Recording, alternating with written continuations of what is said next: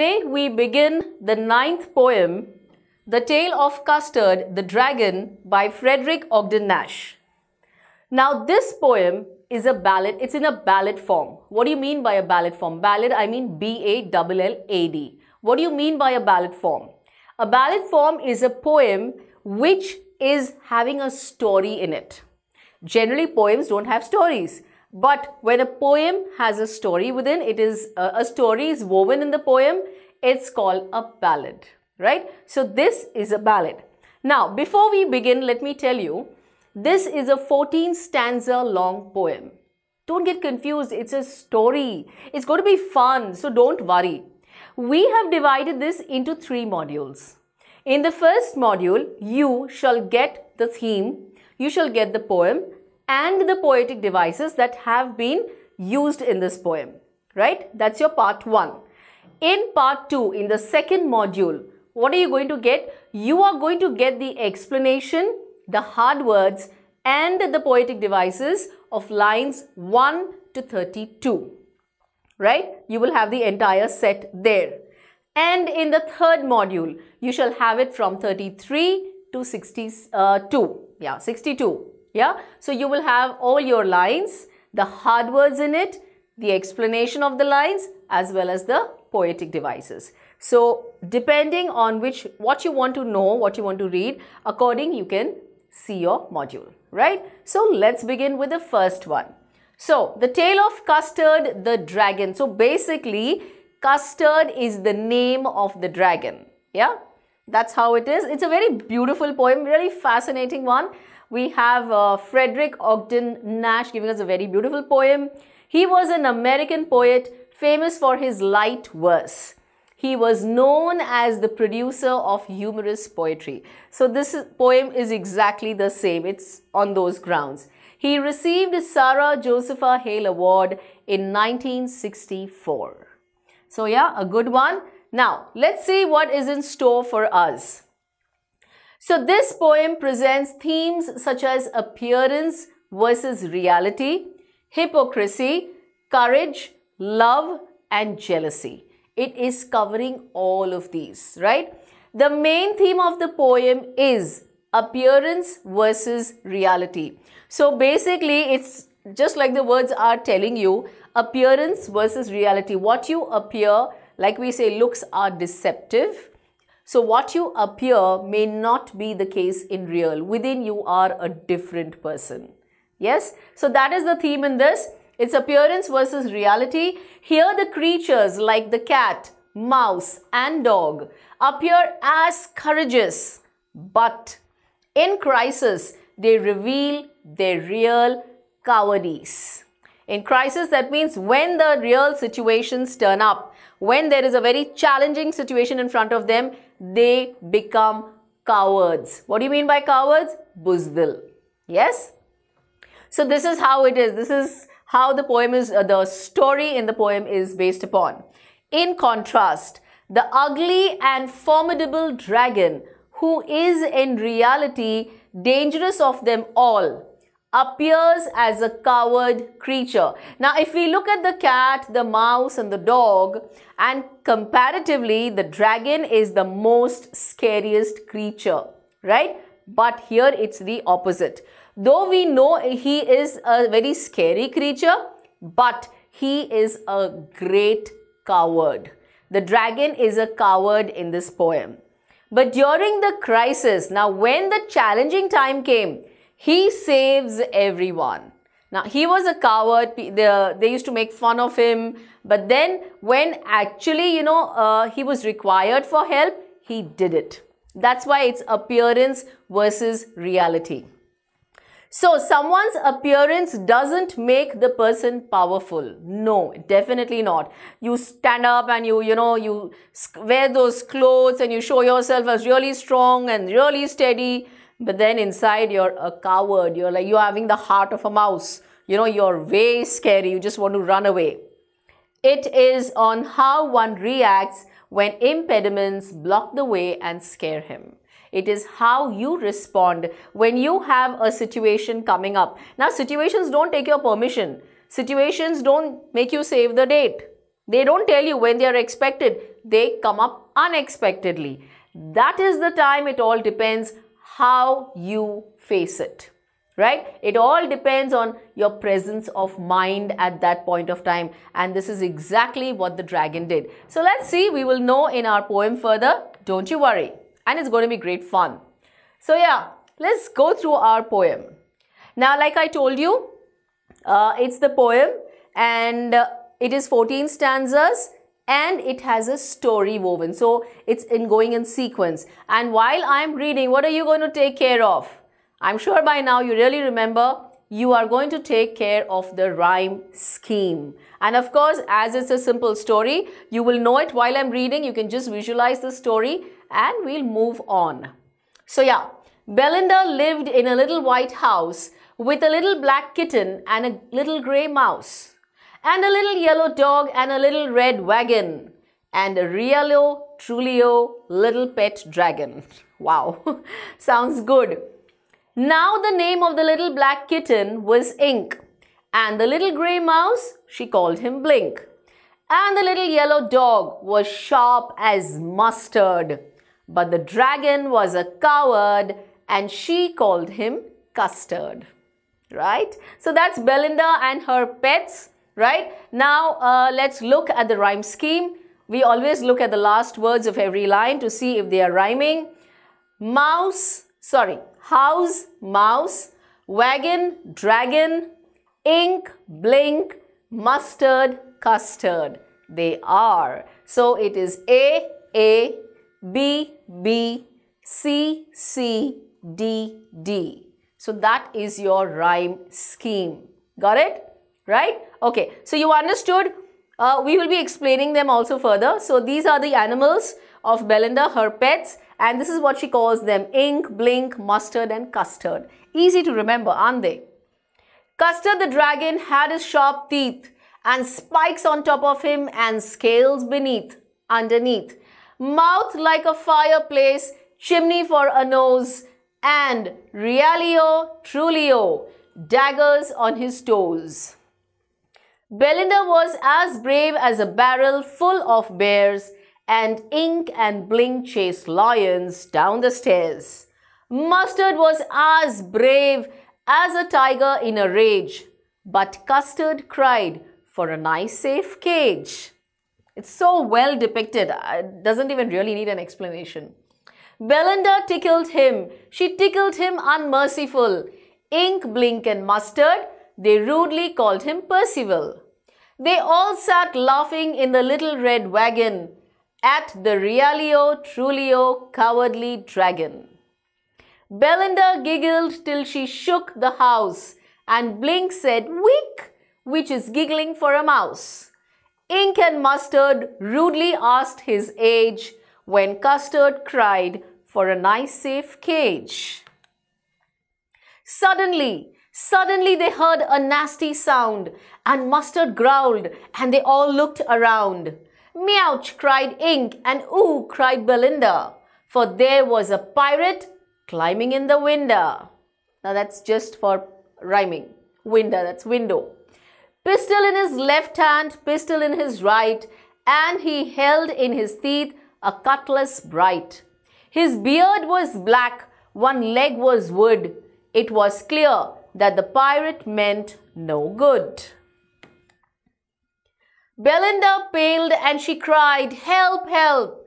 But Mustard fled with a terrified yelp.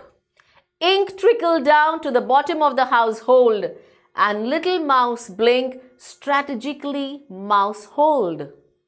But up jumped Custard, the dragon.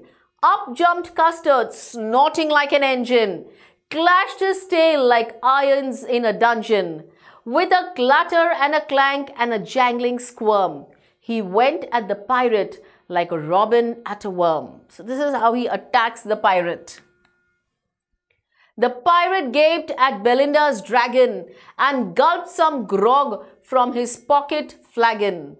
He fired 2 bullets, but they didn't hit, and Custard gobbled him every bit. You know Custard I'm saying. Yeah, the dragons eat humans. Belinda embraced him. Mustard licked him. No one moaned for his pirate victim. Ink and blink, in glee, did gyrate around the dragon that ate the pirate. But presently up spoke little dog Mustard, I'd have been twice as brave if I hadn't been flustered. And up spoke Ink and up spoke Blink, we'd have been 3 times as brave, we think.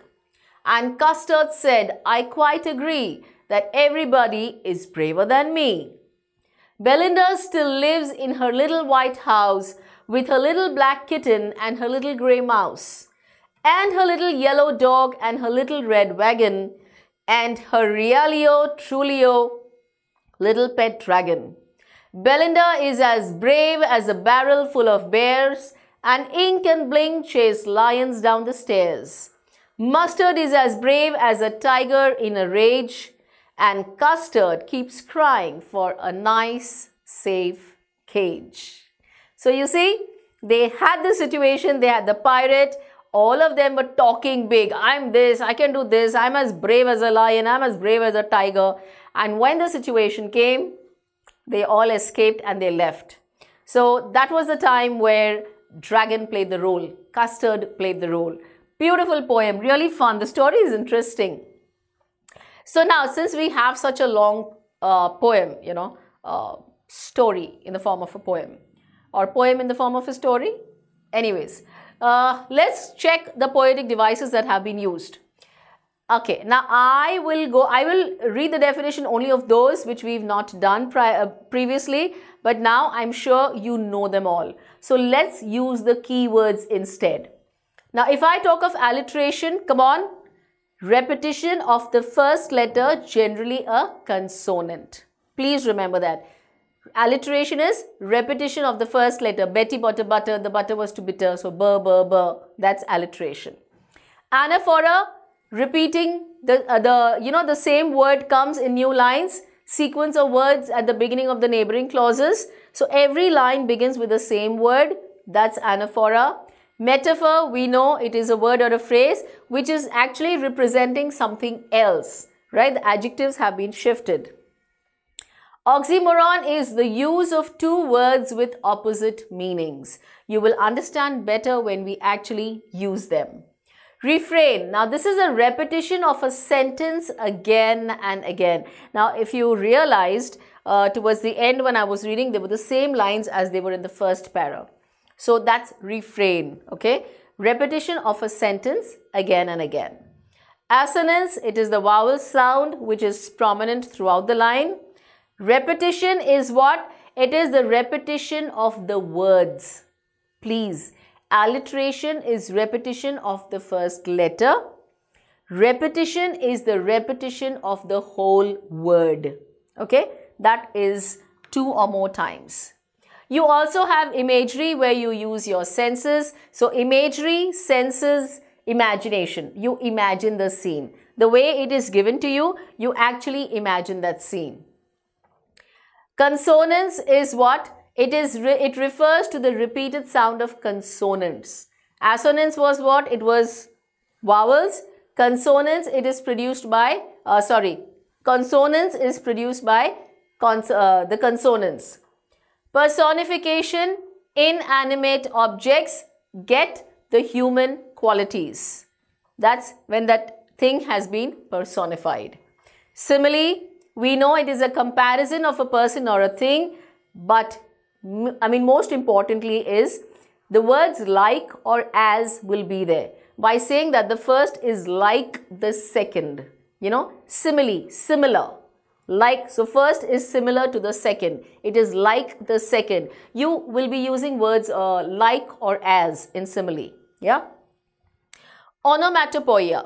Onomatopoeia is the usage of sound words to create a dramatic effect, meow, bow, and all those things. So it's giving you the actual sound, made by maybe the animals, maybe the creak of the door or the weak of the mouse. Yeah.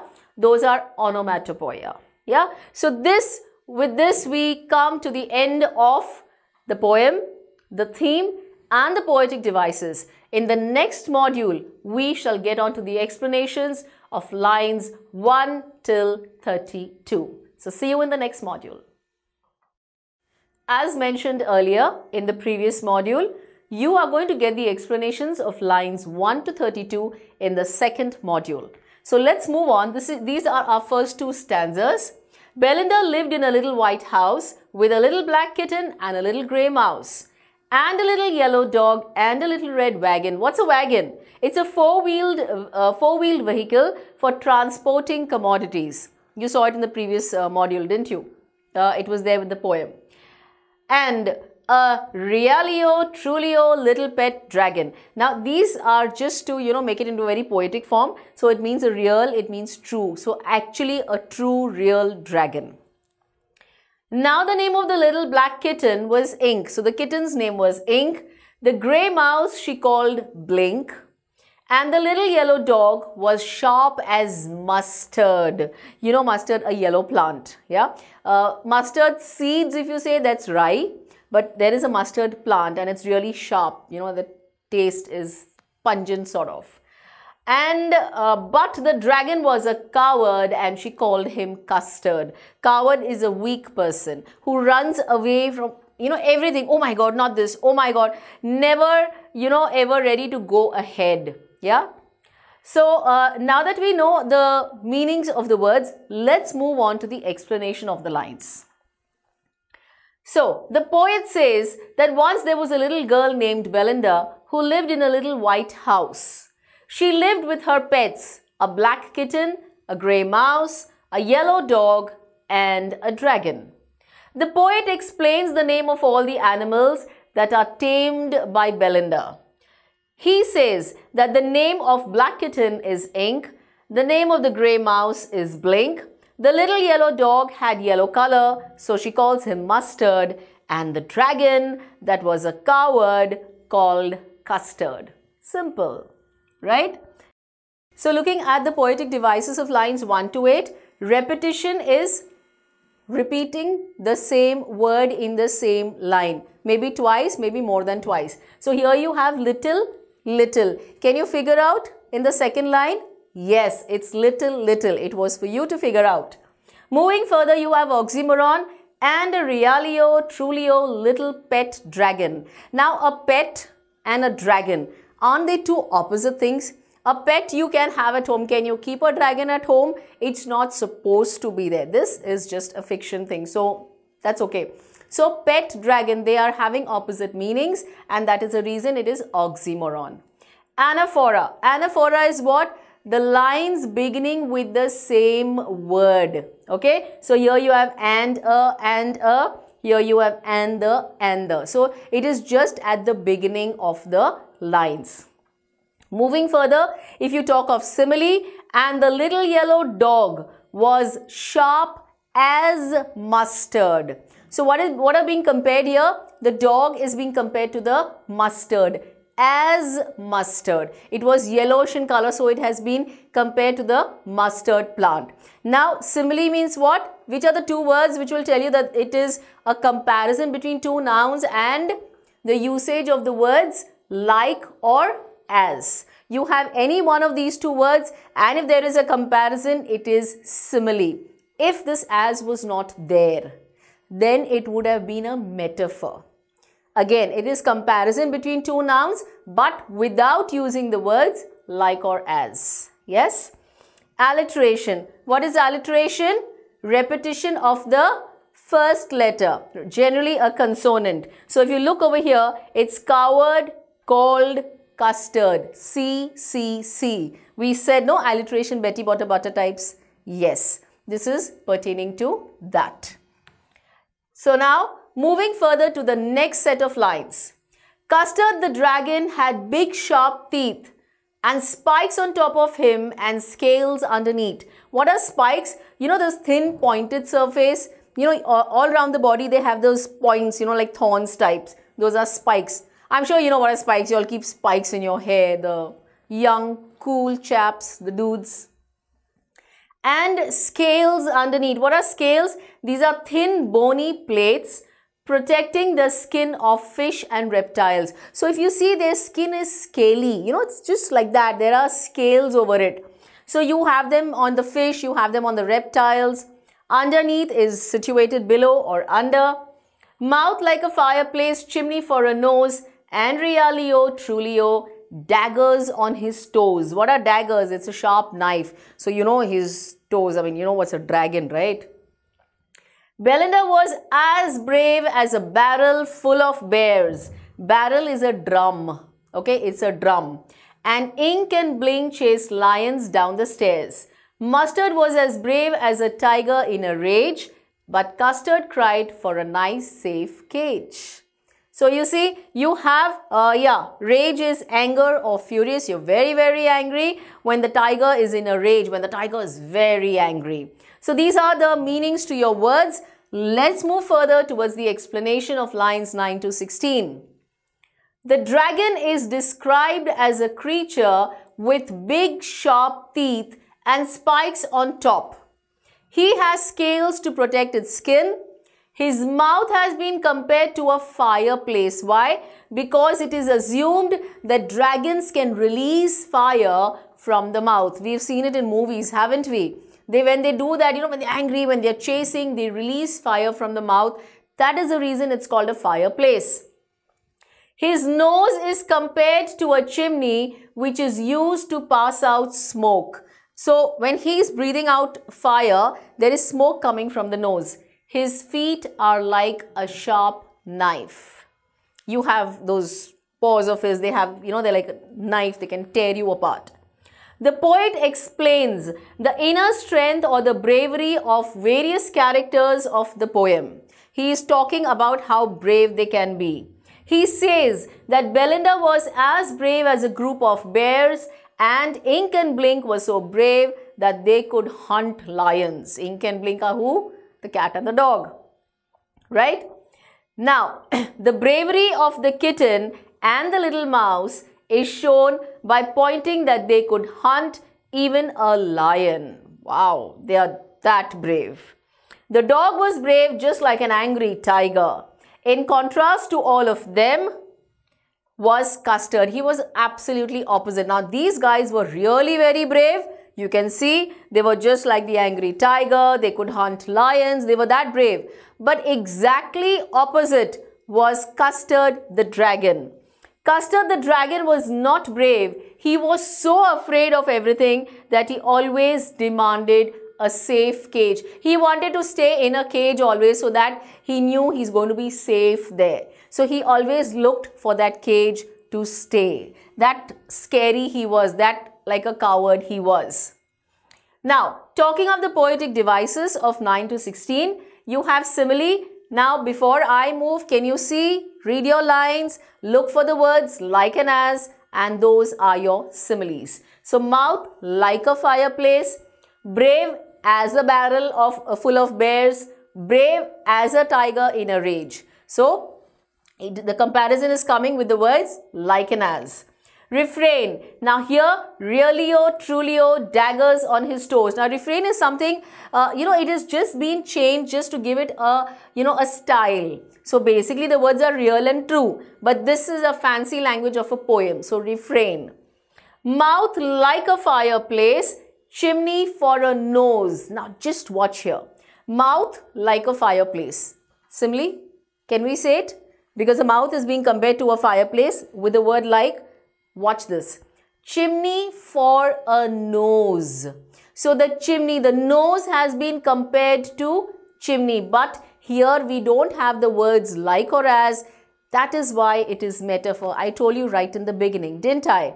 Yes. So chimney for a nose is a metaphor comparison without the words like and as. Alliteration, b, the B sound. Belinda, brave, barrel, bears. Right? That's your alliteration. Assonance. Assonance is what? Repetition of the vowels. The vowel sound. Okay? Belinda was as brave as a barrel full of bears. The sound of A. Right? So that is your assonance. That's the repetition of the vowel sound. Moving further, we go ahead to the next set of lines. Belinda tickled him, she tickled him unmerciful. Tickled as in, to tease, you tickle. Unmerciful, very cruelly, she would just keep tickling, not realizing how much, but she used to go on. Ink, Blink and Mustard, they rudely called him Percival. What is Percival? A Percival is a knight in King Arthur's court. So he, they used to just make fun of him like sarcasm. They say, oh, he's Percival, a knight, a warrior in King Arthur's court. They all sat laughing in the little red wagon at the really cowardly dragon. Belinda giggled till she shook the house, and Blink said, "Weak," which is giggling for a mouse. Now, weak is the sound made, the sound made by the mouse. And giggling, we know, we laugh. You don't laugh with your mouth open, but very small, short laugh. That's giggling. You hide your face and laugh. Ink and Mustard rudely asked his age, when Custard cried for a nice safe cage. So what do these lines tell us? Lines 17 to 24. Belinda used to tease or tickle the dragon in a very cruel way.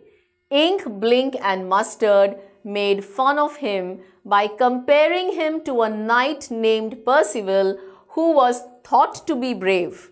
In King Arthur's court, he was thought to be brave, but always ran away and lacked courage and bravery. So he was a knight, he was a warrior there in King Arthur's court, but he was, people used to know, he used to always run away. They thought that he was brave, but he would run away because he did not have he was not courageous and he was not even brave enough. So that is how they were comparing that to the dragon. So they used to tease the dragon while sitting in their little red wagon. The poet describes Belinda's laughter as loud, which echoed in the house. The way she would laugh out so loud, it would echo in the whole house. You could hear it wherever you were in the house. Blink the mouse used to laugh and make a sound of weak. And that's how the mouse would laugh. Ink and Mustard would tease him by asking the dragon his age. They would ask him, oh, what's your age? Whenever he used to demand for a nice safe cage. Are you a baby? You're still looking for a cage? What is your age? So they used to tease him all the time whenever he did that. So coming to our poetic devices, refrain, we did it previously also, really or truly, or fancy language of a poem. We used for a poem, though it means something else. That means real and that means true. Repetition, tickled him, tickled him. The same words are being repeated in the same line, right? Allusion. Ink, Blink and Mustard, they rudely called him Percival. Percival, now when you are using the name of some person, some celebrity, some famous character, when you're talking about some famous person, in that case it is called allusion. So here they are using a proper noun, Percival, the name of that, the knight in Arthur's court. Now moving further to personification. Personification is they called him Percival. Whom did they call? The dragon. Now dragon is not a human. He is being given a name of a human, the quality of a human. They called him Percival, right? So there it is, personification. Onomatopoeia, the sound. Remember, giggled, weak, giggling. These are the actual sounds that are produced, like bow wow, meow. Those are onomatopoeia. Clear with it? I'm sure you are by now. Come on, it's very simple. We have been repeating it from, so many poems by now. And towards the last set in this module, suddenly they heard a nasty sound. Nasty as in unpleasant. And Mustard growled and they all looked around. Growled as in he barked. Meouch, cried Ink, and ooh, cried Belinda. For there was a pirate climbing in the window. Pirate is a person who robs ships in the sea. Those are pirates. But he had come to their house. Window it is used for window. I told you it's a very poetic language. Pistol in his left hand, pistol in his right. Pistol is a handgun. You have that handgun. And he held in his teeth a cutlass bright. What is that? A short sword with a curved blade. It's a very short sword. So he was carrying that in his teeth.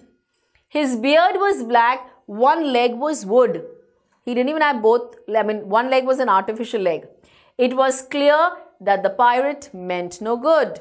Now, it showed very clearly that he has come for something wrong, definitely nothing good. So, let's see to the explanation of these lines. As everyone was making fun of Custard, now while they were all enjoying and making fun of the dragon, suddenly they heard a sound of someone entering the house. From where was he entering? From the window. They looked towards the window and they saw a pirate, a person who robs the ships in the sea, climbing up the wall. The dog barked at him. The kitten meowed to him. Belinda cried out loud as everyone was scared of the pirate approaching them. Now suddenly someone just starts coming to you and with a handgun and with that blade and the sword and everything. Obviously you're going to be scared. So they all reacted. The poet describes the pirate who was holding handguns in both his hands. These guys generally do it that way. In both his hands, and had a little sword too in his teeth. He was holding his sword with his teeth and had a black beard. One of his legs was made of wood. He frightened everyone and intended to harm them. He definitely frightened them all, and obviously he meant he was going to do something wrong. He was there intending to harm them. Now talking of the poetic devices of lines 25 and 32.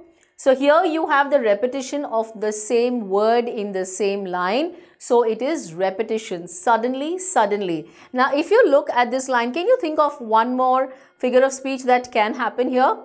Suddenly, suddenly, the sir and the sound. What is that? Repetition of the first letter. Very good. Alliteration. You can come up with your own as well. It can be multiple figures of speech in the same line. So you need to guess whichever one you can get right. You will definitely go for it. Onomatopoeia, we spoke of the sounds. Onomatopoeia are the sounds. So Mustard growled, he growled. Meouch cried Ink. So here you have the sound of the cat. And ooh cried Belinda. She made that sound. So here you have the sounds, and that's the reason it is onomatopoeia. Now imagery. Imagery is what? You are imagining. Imagery is you are imagining the images. You are using your senses. So when we are reading this, you are automatically, that scene is going on in your mind, and that's the reason it is an imagery. Pistol in his left hand, pistol in his right, and he held in his teeth a cutlass bright. His beard was black and one leg was wood. So you see here all the descriptions are given to us. The color is given to us. Here it is descriptive mode. And that's the reason this description is making you imagine those scenes. Yeah, that's the reason it is imagery. So here we are going to stop here. This is what it is all about, lines 1 to 32. Switch over to the next module for the remaining lines 33 to 62. And so here we are to the final, the third module, which consists of the explanations of lines 33 to 62. So let's move on. Belinda paled and she cried, help, help. Paled as in she turned yellow due to fear. She was scared. Suddenly when someone attacks, you become pale. You lose the blood from your face. But Mustard fled with a terrified yelp. He just ran. He gave a short, sharp cry and he just ran away. Mustard the dog. Ink trickled down to the bottom of the household. Ink the cat, she trickled down to the bottom of the household. You run away. And little mouse Blink strategically mouse hold. Strategically as in planned. He had a hole, his own, the mouse hole where he would go and hide. So he had planned it and kept it, and he went and hid over there. But up jumped Custard, snorting like an engine. Now you remember the pirate had come and all these people just run away, and it's only Custard who's actually the coward one, who is considered the coward. Everyone makes fun of him. So it was basically he who jumped up, snorting like an engine. Snorting means you make a sudden explosive sound through one's nose. He made that sound, clashed his tail like irons in a dungeon. Clashed as in you fought, you hit your tail behind like in an underground prison. That sound of the chains, it comes. That way sound started coming. With a clatter and a clank and a jangling squirm.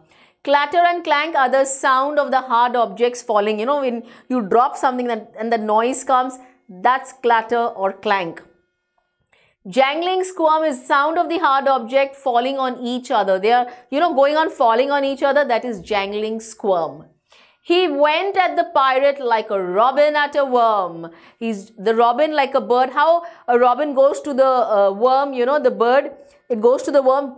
Exactly in the same manner, the dragon went towards the pirate just to get his prey. Now, what do you mean by these lines? Everyone was frightened as they saw the pirate. Belinda turned yellow due to fear and she started crying for help. Mustard started crying for help too. And the kitten ran down towards the bottom of the house as if he had already planned for it. The mouse hid himself in his little mouse hole to save himself. All of them just scattered away. All the other characters that were earlier defined as brave. You remember? They could hunt lions. They were as brave as the tiger. That's how they were. So they were defined as brave, were terrified. But the dragon did the most unexpected thing. Something which was totally not expected out of him. He did exactly that. He jumped onto the pirate and made a strong sound with his nose as if an engine was producing a sound. He made such a loud sound from his nose that as though the engine is making that sound that way. He hit his tail on the ground with great force and it produced a heavy sound of metal being rubbed against each other in the underground prisons. So, if you have two metallic things and you rub it against each other, what kind of sound comes? That way the sound started coming when he started hitting the tail. He attacked the pirate just like a robin bird that attacks the worms. He exactly attacked the pirate in the same manner. So, looking at your poetic devices for the lines 33 to 40, repetition is help, help. The same word is being repeated in the same line. Simile, again, quickly, come on, there are a lot of similes in this poem. You have the words, which are the two words? Like and as. And you have comparisons. Up jumped Custard, snorting like an engine, tail like irons, and it went at the pirate like a robin at a worm. So the dragon is being compared to a robin, right? So like a. So you have these comparisons between two nouns using the words like. We are talking of none other than simile. Onomatopoeia, sounds. See, the pronunciation of this is so vague that it's the sound. So, just connect that onomatopoeia to that sound. Clatter, clank, jangling, squirm. These are all the sounds produced, when the two metallic things rub against each other. Imagery, imagination, images. Keywords, use the keywords. Come on. So here, now while I will read this, you can automatically visualize this. But up jumped Custard, snorting like an engine, clashed his tail like irons in a dungeon. So what he did was, we are imagining, we are using our senses, so it is imagery, right? Good one. Let's move further to the next set of lines. The pirate gaped at Belinda's dragon and gulped some grog from his pocket flagon. What do you mean by gaped? You stared, with your mouth wide open, like, that's gaped, yeah? See, there's one, being English vocabulary, gaped is, when you're, and gasped, G-A-S-P-D, when you do that, that's gasped. Gape is when you're doing that. So that's the difference between two. All this is useful for your creative, so I'm explaining it to you.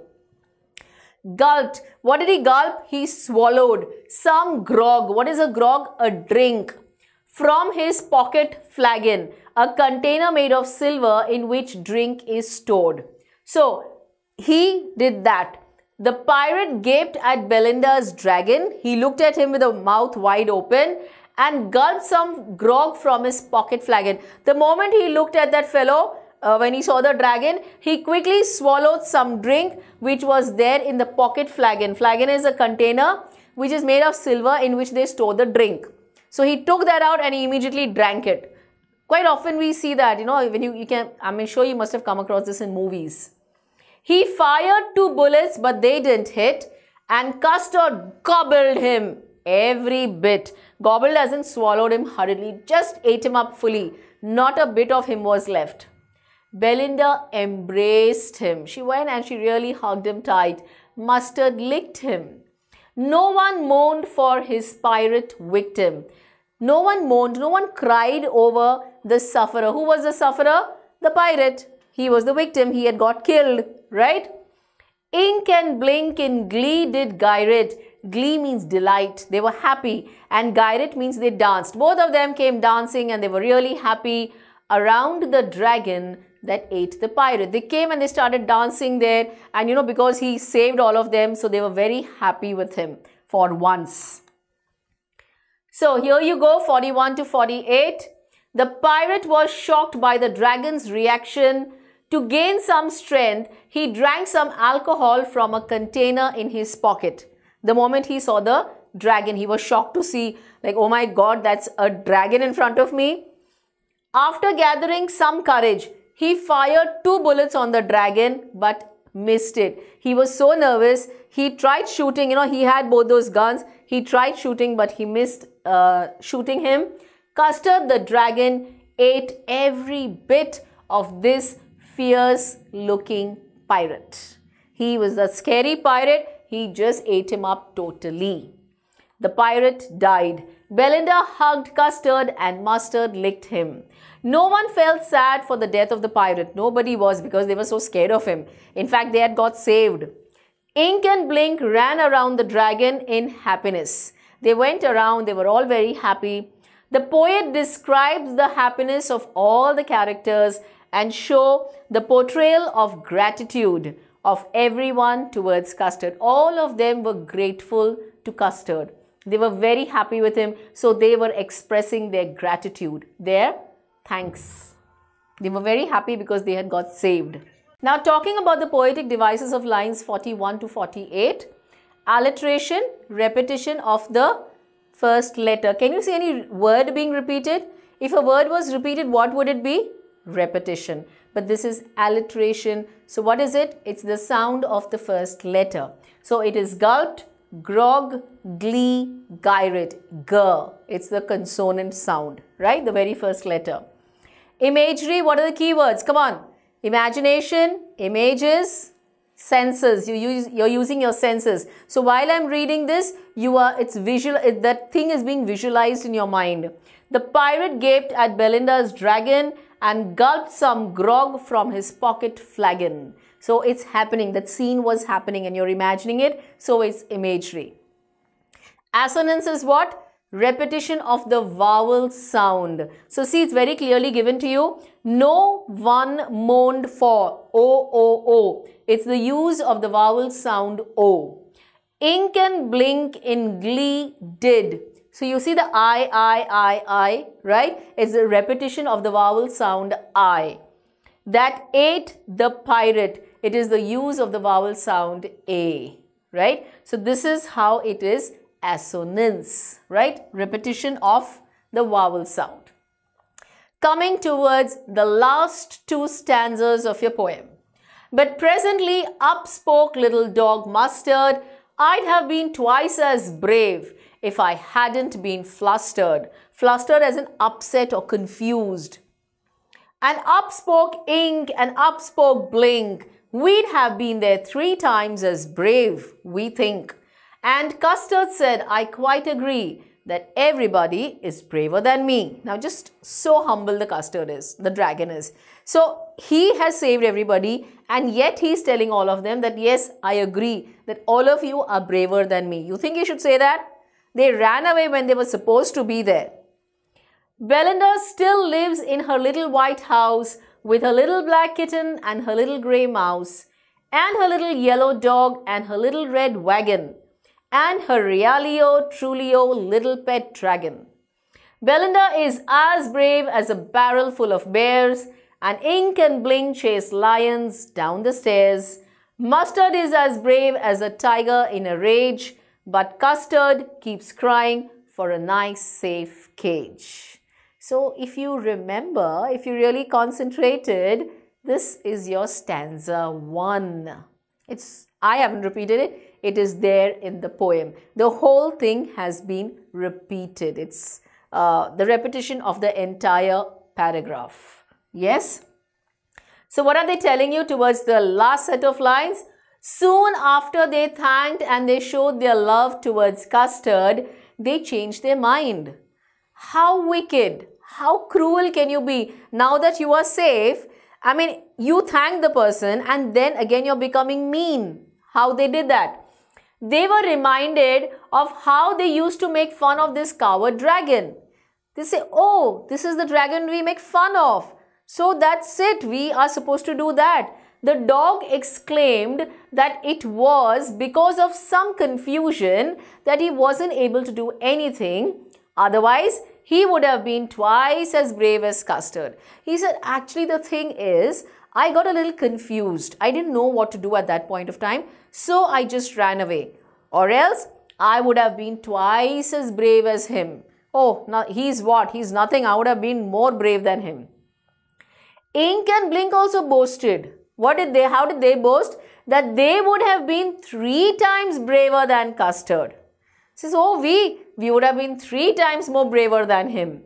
To this, the dragon said that he fully agreed to this, that all of them were more powerful and braver than him. They say, I totally agree. That point of time it happened, but I know otherwise that you guys are way more powerful and way more braver than me. So such a humble person. So, you know, what it's trying to really tell you is that you cannot go on the appearance.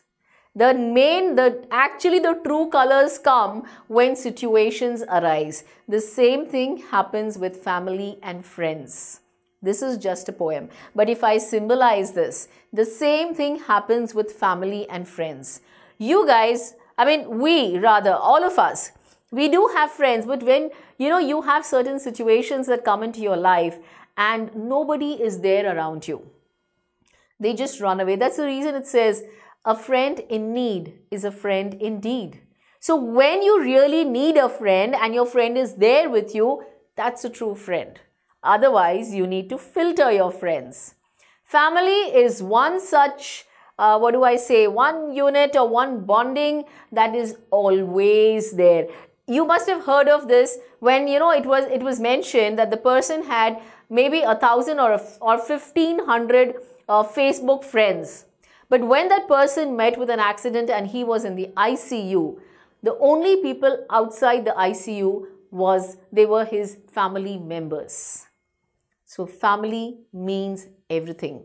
Of course, there are exceptional friends. I don't deny that. Even I have them. But yes, take care and filter them. Yes? So yeah, this is what he agreed. He says, yes, I agree. You guys are way more powerful and way more, way more braver than me. So the poet used the same lines again to show that after this horrific episode in which the dragon was the hero, where all the other characters still undermined him by saying that they were way more powerful than him and could have handled the situation in a much better way. This is just out of a confusion. Otherwise, we would have handled this situation way much better than you. The poet says that life started again in the same manner. So after that episode, again they were back to square one. Just like they would keep teasing Custard, they kept doing the same. Belinda still lives in that White House with Ink, Blink, Mustard and Custard, and all of them are very brave, whereas the dragon is still a coward who always wants to stay safe in his cage. So that's where it really ends up, okay? Now, moving on to the poetic devices of your very last lines. alliteration. Her, hadn't, have, right? The sound of the first letter. And repetition very clearly, upspoke, upspoke. The same words are being repeated in the same line. Yes? See, when you go through your poems, you can also figure out some more figures of speech, some more poetic devices. See, right now, you know all your definitions, you know the keywords, so go for it. Try doing some. When you solve you have a lot of practice also given in the notes, in your, in the practice notes, you have lots of comprehensions. Go for them. Try working on them and you can master your poetic devices. I'm telling you that. Just go for it. Yeah. So let's conclude this wonderful ballad, wonderful poem cum story. Courage is grace under pressure. It's not about the dole shole. Not at all.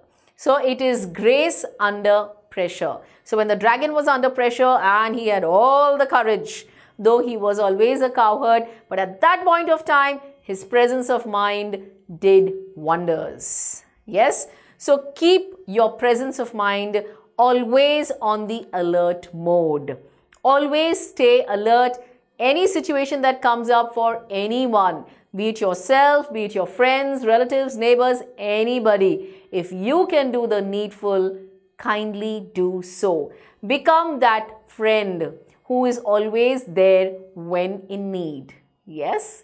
So for such more interesting modules, keep watching and keep learning.